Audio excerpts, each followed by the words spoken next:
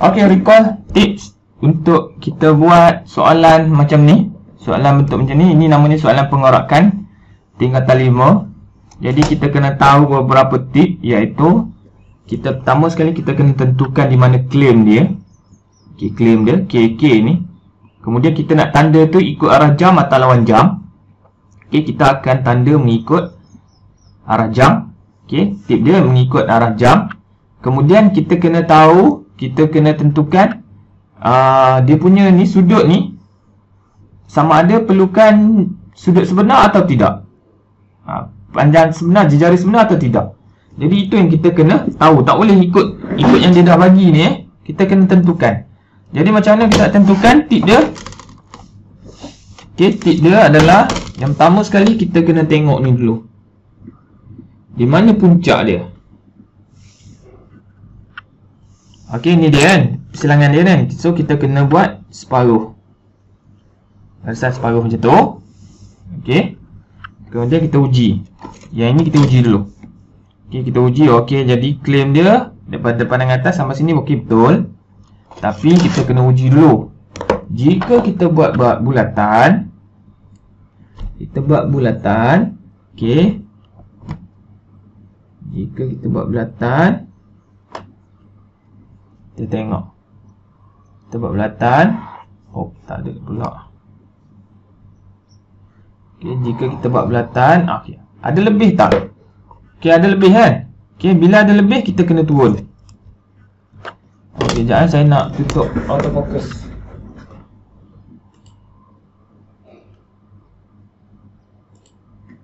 Okey.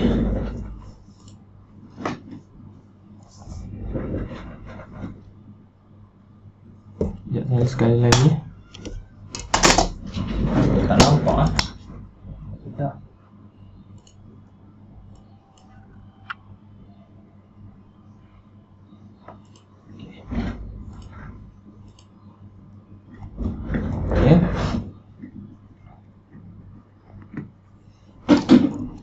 Okey, bila kita dah buat macam tu, kita kena unjurkan ke bawah. Okey, tapak dia ni kita kena unjurkan dulu. Okey, kemudian kita kena unjurkan ke bawah.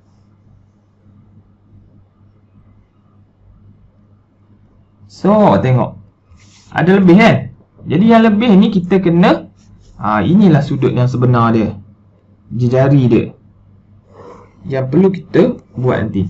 Macam tu. So, bila dah buat macam ni, jadi baru kita boleh buat untuk dapatkan markah dia. So, kat sini kita dah dapat markah dah. Menentukan. Dia menentukan ada tak panjang sebenar dia lain. Okey, yang ni tip dia. Yang pertama dah dapat dah markah ni. 0.5 atau 1.1 markah kita bergantung kepada skema. Jadi yang ini, bila kita dapat macam ni, kita terus buat. Kita buat dulu yang tu. Okey, kita buat dulu yang tu.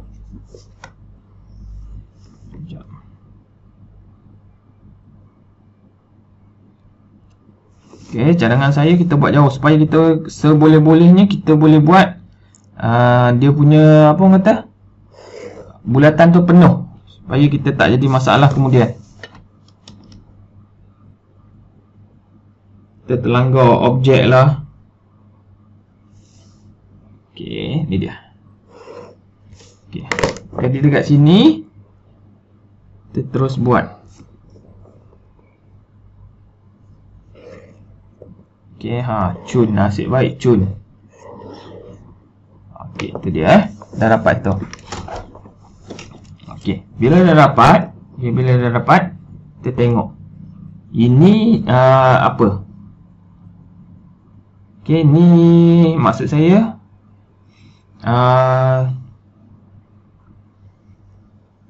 sekarang ni adalah kun ataupun piramid. Okey, jadi kita pun tulis nombor. Kita boleh tulis nombor 1, 2, 3, 4, 5, 6. Okey, kemudian 7, 8, 9, 10, 11. Okey, 11. Jadi kita selesaikan salah satu. Ambil yang bahagian luar dulu, lepas tu baru kita ambil sebelah dalam. Okey, ambil luar dulu baru ambil sebelah dalam. Okey. Jadi kita tengok yang ni dia adalah lipatan. Jadi bila dia lipat, kita tak perlu ni lah. Kita tak perlu ni sangat lah. Okey, sekejap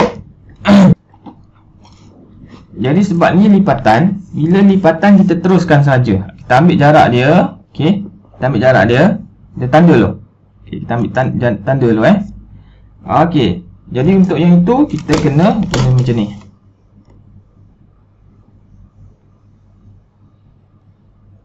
Okey, mana ada tak? Okey, ni tanda dia. Oh, ni sama 1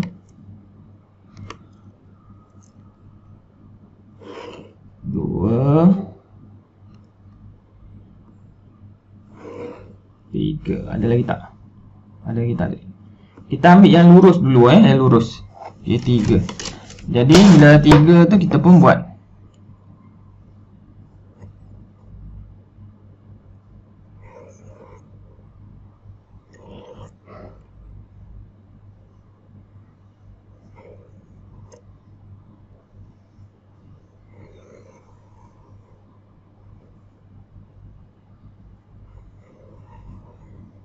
Okey.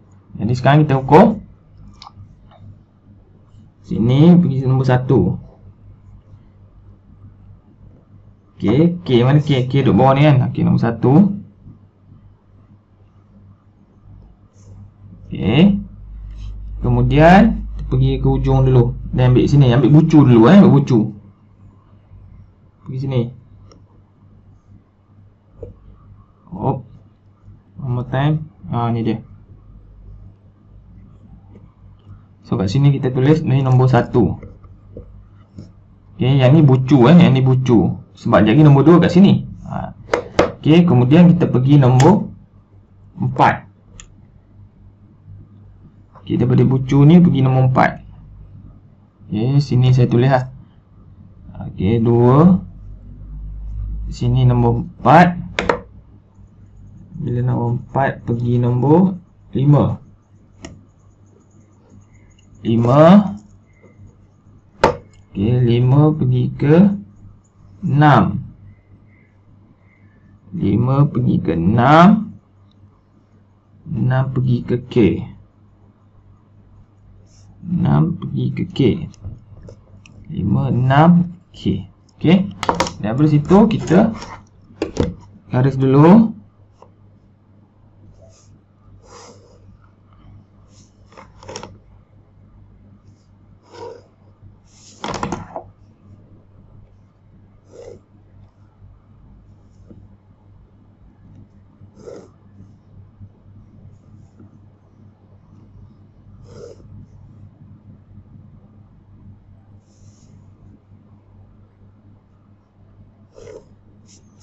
Okey, ada dah ada dah. Okey, sekarang kita tengok. Okey, K prime pergi, so kita tanda lah. Sorry, sini tadi K prime. K prime, sekejap saya tengok balik, saya salah. K prime pergi 1, ni pergi 2. Okey, ni bukan ni 1. Okey. So 1, K prime pergi nombor 1 hitam. So hitam lah. Okey. 1 pergi 2. Oh, nampak 2 dia lengkuk. Okey, dia ada curve. Jadi kita kena tunggu dulu. Tetapi nombor titik 2 kita dah dapat. Di mana titik 2? Ni dia. Sini nombor 2 kan. Bila kita buat tu sini nombor 2. Okey, nombor 2 dah tahu. Sini. Jadi dia pergi sini nombor 2. Biarkan dulu. 2 pergi 3. Okey, 2 pergi 3. 2 pergi 3 satu line. Di mana kedudukannya pada titik 6 ke 4. 2 pergi 3 satu line. Sini 3. So kita garis. Okey, kemudian 3 pergi 4. 3 pergi 4. Okey, 3 pergi 4 tetap pada titik ni. So kita naik straight line. 4 pergi 5. 4 pergi 5. Okey, kemudian 5 pergi 6. 5 pergi 6. 6 pergi 7 ataupun K prime. Ni ya, K prime K prime ke 7 tu, K prime kat situ. Okey. Settle yang dekat luar. Okey. Dekat luar. Oh, kecuali ni. Nombor K1 nak pergi 2. Yo 1 nak pergi 2 ni nampak ni. Sini 1 nak pergi 2, dia ada lengkuk kan. Jadi lengkuk ini kita kena bahagikan dia, tandakan dia. Okey, macam mana kita nak buat? Okey, macam mana kita nak buat? Kita kena bahagi dia kepada 3 lah seboleh-bolehnya. Okey, seboleh-bolehnya 3.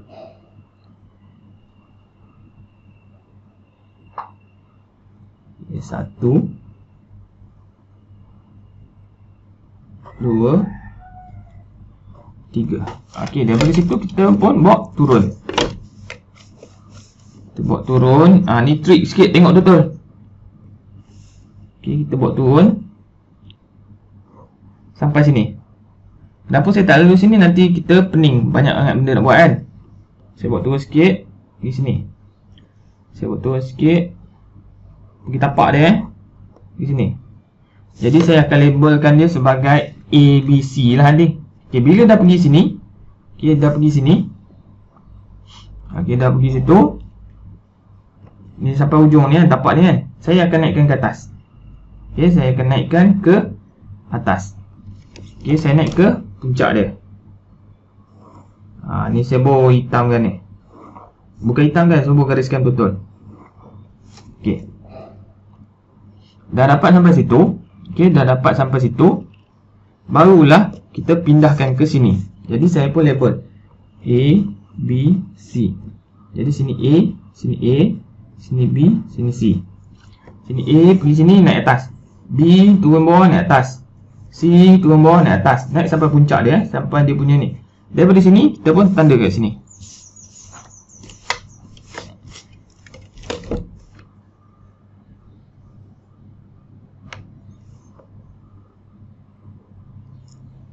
C, B,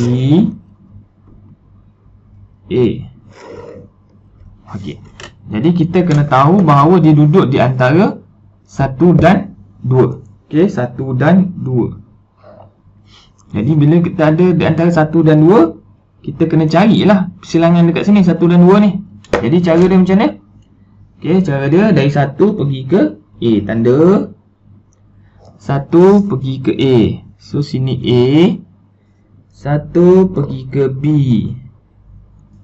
1 pergi ke B, sini B, 1 pergi ke C, 1 pergi ke C,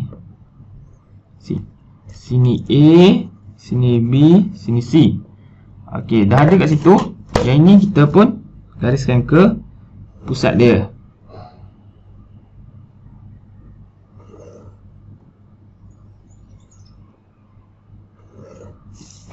Okey.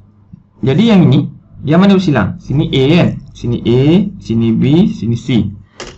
Jadi kita pergi cari yang bersilang.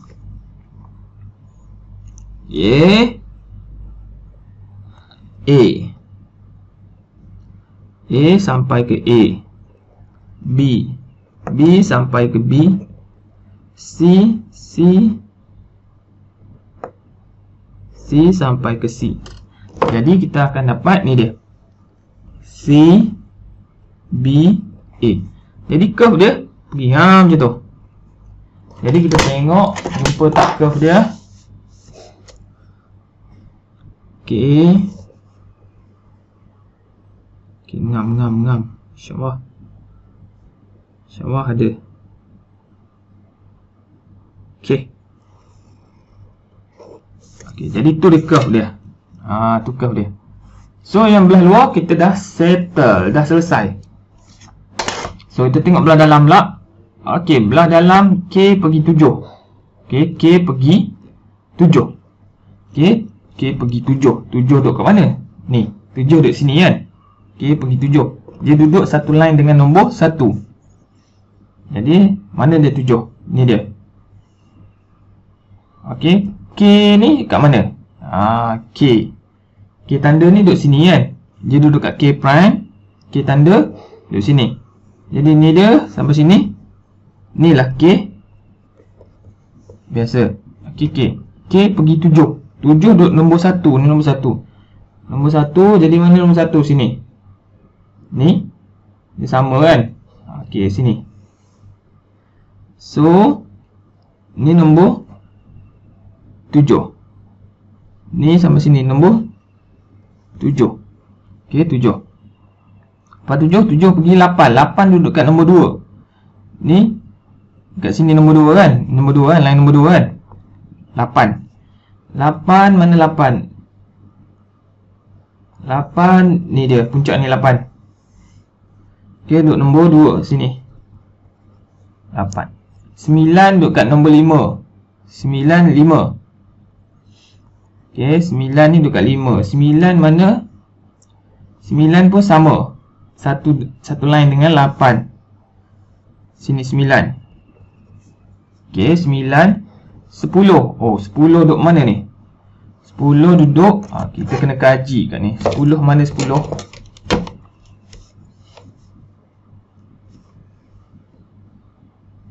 Okey, 10. Okey, 10 duduk dekat penengah dia. Ni penengah dia. Okey, 10 duduk kat situ. Okey, 10 duduk kat tengah, garis tengah. Jadi di antara 5 dengan 6. Okey, 5 dengan 6. Jadi kita ambil jarak 5 dengan 6. Okey, 5 dengan 6. Okey, kat situ kita pun tanda ke puncak dia ni. Okey, jadi dia duduk dekat line paling tinggi. Okey, paling tinggi je naik ke atas. Ni lah 10. Ni 10 Ni 10. 10 duduk sini. Jadi pusing sampai sini. Sini 10. 10 kemudian 11. 11 duduk kat line 6. Sini 11 11 pusing sampai sini 11.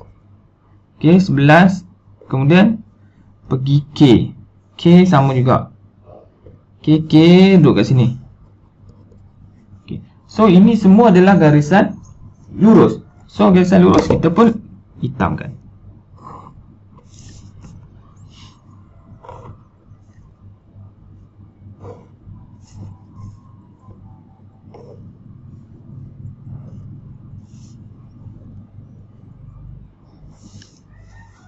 Okey, kemudian pergi ke 7. 7 pergi ke K. Jadi yang ini garis macam ni. Okey. So sekarang kita tengok lipatan. Mana yang lipatan? Okey, yang mana ada lipatan? Ni K pergi sini ada lipatan. Lepas tu K pergi nombor 7. Sini ada lipatan? Tak ada Tak ada. So dia ada garisan elemen. Okey, garisan elemen. Okey, kemudian 2 pergi 8. 2 pergi 8 ada. Okey, kemudian 2 pergi 3. 2 pergi 3. 2 pergi 3. Okey, tak ada. Tapi 3 pergi 4 ada. 3 pergi 4 ada. Okey, 4. Kemudian 9 pergi 5 ada. Kemudian 10. 10 ni tak ada.